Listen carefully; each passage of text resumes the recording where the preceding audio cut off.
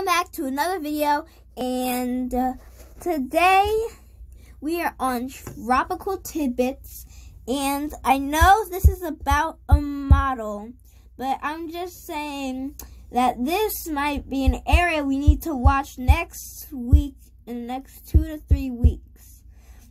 So I'm not trying to say that's going to happen. It's on models, based on models.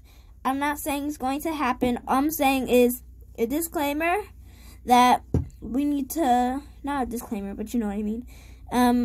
That we need to watch out for these areas. So we already watched in the Gulf.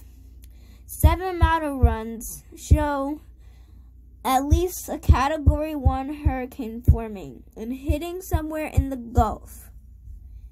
It showed that a lot, and it even showed it 2 months ago, predicting Barry. And it showed it 2 months ago. And that other video, 3 new hurricanes forming. Oh, that's going to happen in September. All that's going to happen. Maybe. I'm not saying it's going to happen, but you know what I mean. Anyway, so we are going to see what the model says, and then, yeah. So as we move on with our life, the models show some sort of storm coming down in this area. So this might be a tropical disturbance. Right now it's a tropical depression, tropical storm,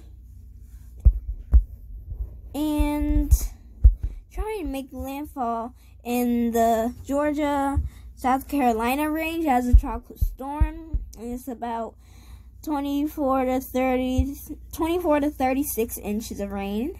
And so that's just a big possibility. I'm not saying that it is going to happen. I'm just saying that it might happen, might not happen. Might happen, might not happen. This is just a possibility that might or might not happen. I'm not saying it's going to happen. I'm saying it might happen.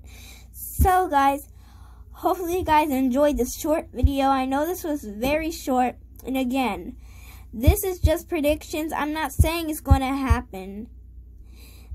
Yeah guys, bye.